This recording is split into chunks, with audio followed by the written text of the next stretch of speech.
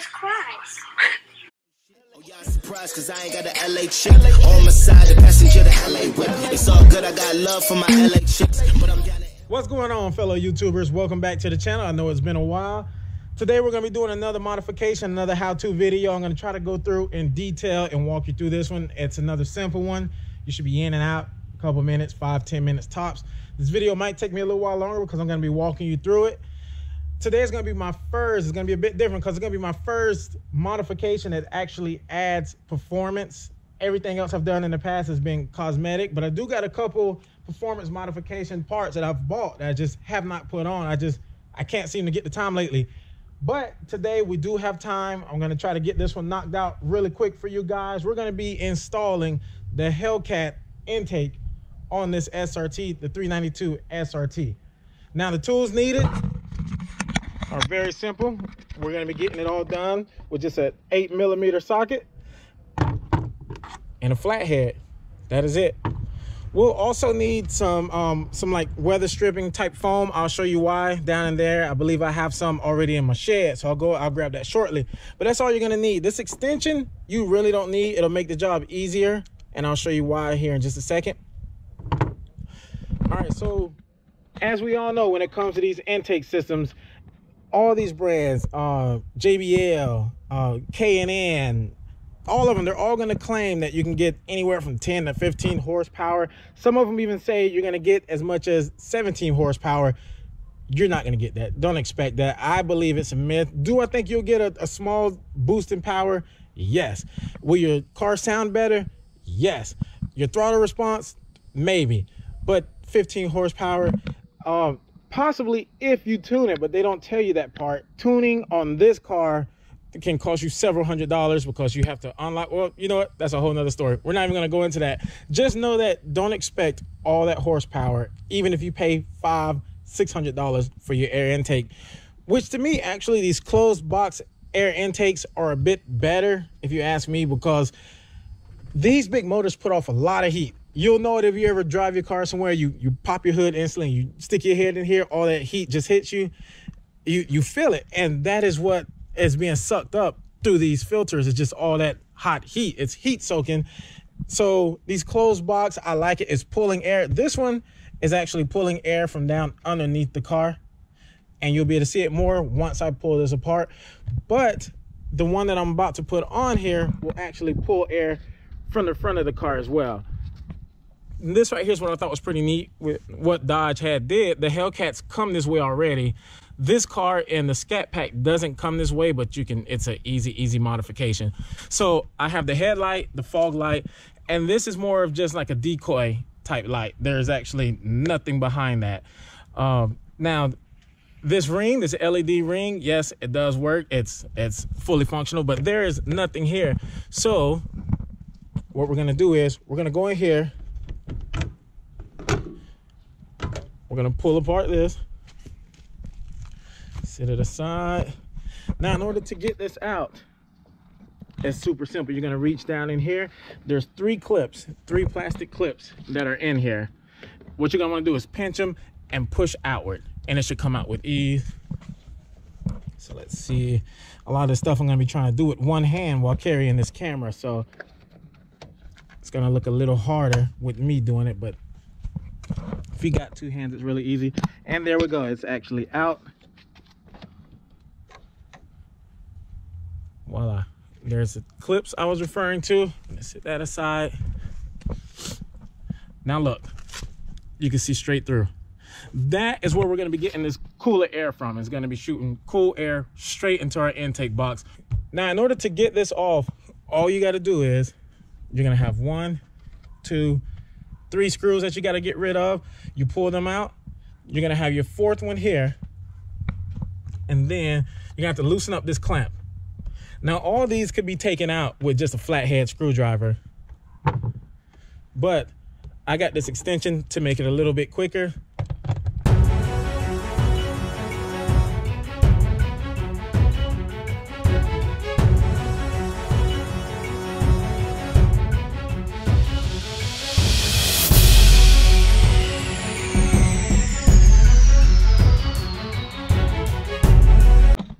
Okay, so now that we have all of the screws out, there's one last hose right here that you're gonna wanna get off.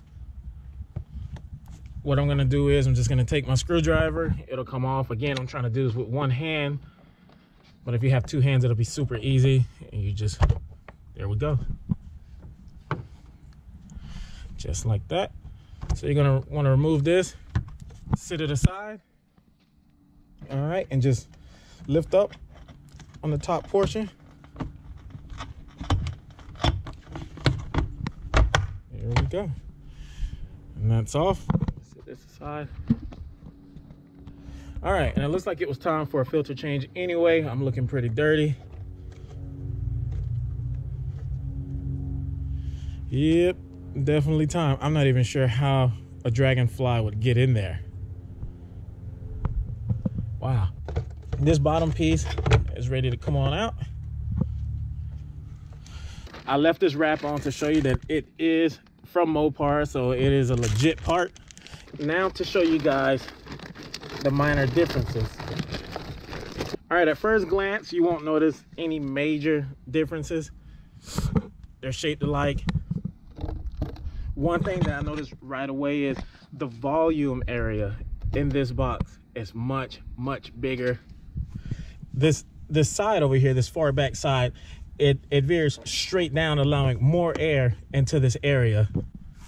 Whereas if you look over here, this whole piece right here that curves out, leaving this small area for air.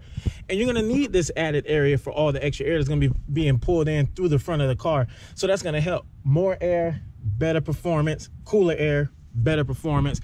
It should work out for me.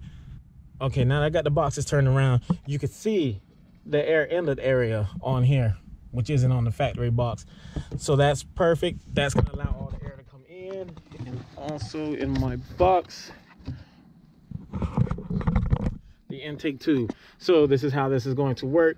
This is going to fit into there. That's gonna run into the front of my car where the headlights are, and voila. So now back to the installation. When you purchase this, it is not going to come with everything you need to install this one back on. You're gonna have to remove this little rubber piece right there off of the old one so that you can mount it back onto your car. As you can see, it's not on here. All you're gonna have to do is, I'm not gonna be able to do it with one hand, is just slide that out of there, push it onto there. One other thing that you're gonna wanna do, this one right here isn't necessary, but I would recommend it. Flip them over. Really don't want to scratch the new one, so I'm going to sit it in the grass. You flip them over. This has this foam here, kind of like a foam little gasket. It's more or less used for sealant to seal this off because it's pressed up against your car. So this will seal off the gap and it'll give it a nice flush little sealant. The new one will not come with it. Some people throw it on just like that. I'm not going to. I'm going to put this foam on my new one. Here's another thing. It sits up against the body of your car on the inside. So they have this foam pad here. Once again, the new one does not come with it. Okay, guys. So I finally have my foam sealing on here. I got my 3 strips to replace this padding here. And just in case you're wondering, what I use is actually foam window sill. You can get that down from Lowe's or anywhere for about $3. One last thing is you need to remove this rubber piece of garment from this old box, from your original box, and put it onto your new Hellcat box. Can't talk today, because this will not come with one. So I'm going to go ahead and get this box thrown back onto the car, and then we're going to open up that filter, which is a K&N filter. So I'm hoping that it works twice as well as the paper filter that this car came with. All right, so now let's work on getting this new air filter out. So again, this is the old one. It's more of a paper type filter. Mine was extremely dirty. Somehow got bugs and everything all up in there.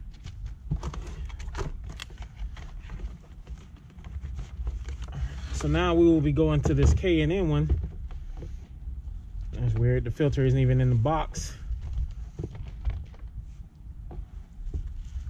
All right, So these things are oil based, so when you get them there, you'll actually be able to see oil in the bag and everything itself.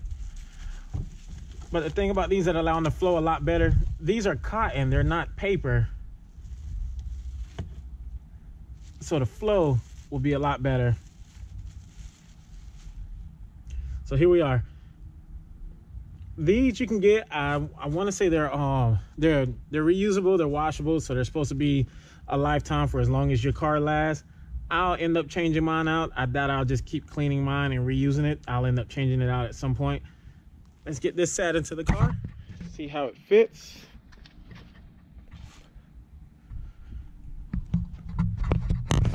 All right, perfect fitment. Nice and snug. And that is it. We're gonna get this top piece back covered on it, get our 3 screws back in there. Don't forget to plug up your holes, tighten this up, recover this area, and you are done.